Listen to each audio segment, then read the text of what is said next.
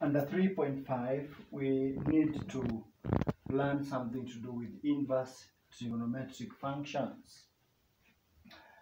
And we need to understand and use the inverse trigonometric functions, which are arc sine, arc cos, of course, arc sine x, arc cos x, and arc tan x, where x represents the angle, either in degrees or in radian measure,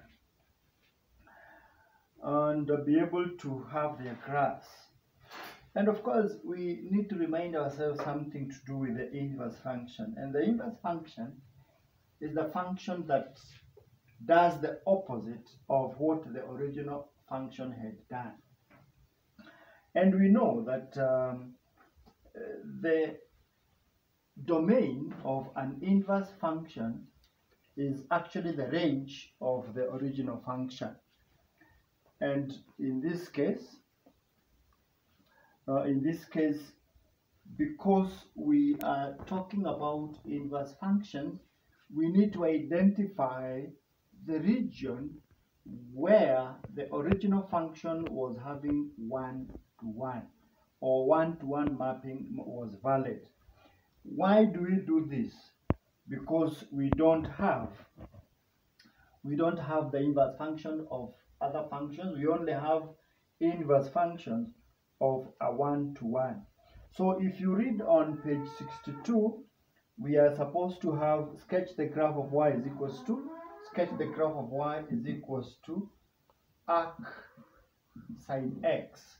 And there are several steps. Step number 1, draw the graph of y is equal to sine x with a restricted domain of negative 90 degrees, that is pi over 2, all the way to positive 90 degrees, or rather positive pi over 2.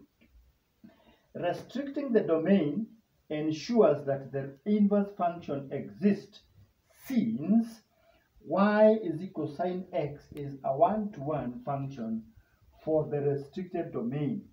Only one-to-one function has inverse.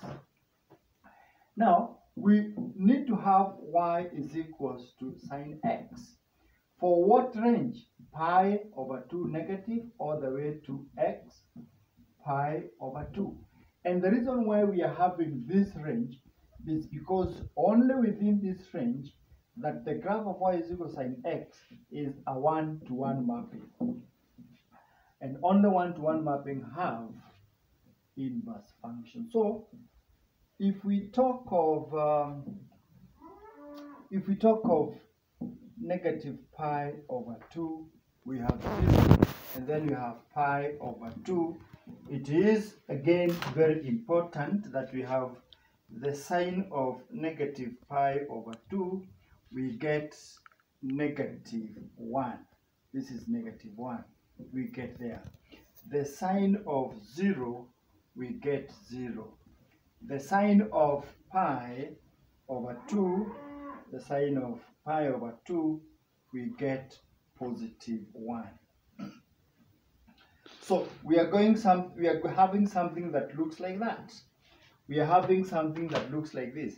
So if you are supposed now to talk of the inverse function, because this is y is equals to sine x, one thing that this graph should be reflected along the line y is equals to x, because the inverse functions are the graphs after reflecting the original graph along the mirror line y is equals to x.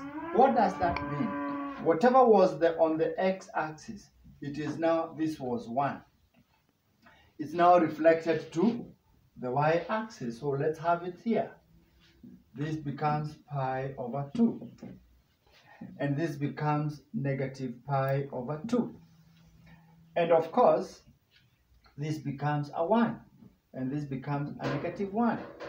So, therefore, 0 will not really change, but you will exactly see if we were to reflect this one along the line y is equals to x, along the line y is equals to x,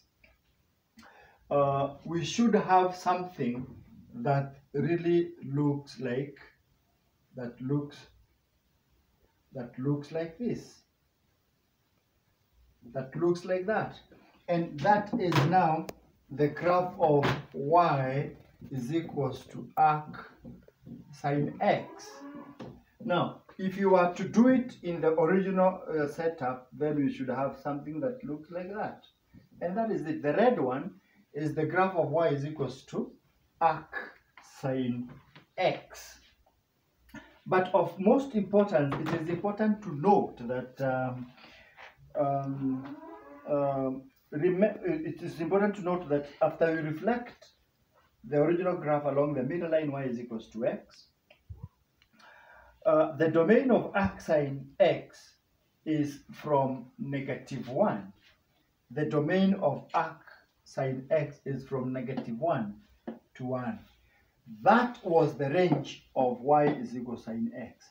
And the range of arc sine x is from -pi/2 all the way to +pi/2, which was the domain of the original curve. Please note that, remember that the x and y coordinates of points interchange, or they rather swap when reflecting in y is equals to x. For example, let's swap. This particular point, this particular point was having coordinates, or rather let's just use this one, which is already valid as far as this equation, this graph is concerned. This was having the coordinates pi/2, 1. The same one, in the same position, we can see swap of coordinates, x1 pi/2 in terms of y. So they interchange, and that is the essence of the inverse of a function. If you would wish now to go on and construct, or rather sketch the graph of y is equals to arc cos x, y is equals to arc tan x, this is the same kind of procedure, but of course learn how to use the only part of the original graph that is obeying 1-to-1 mapping. Probably in my next video I'll show how to sketch the graph of y is equals to arc cos x together with y is equals to arc tan x. For now, this is the graph of y is equals to arc sine x. All right.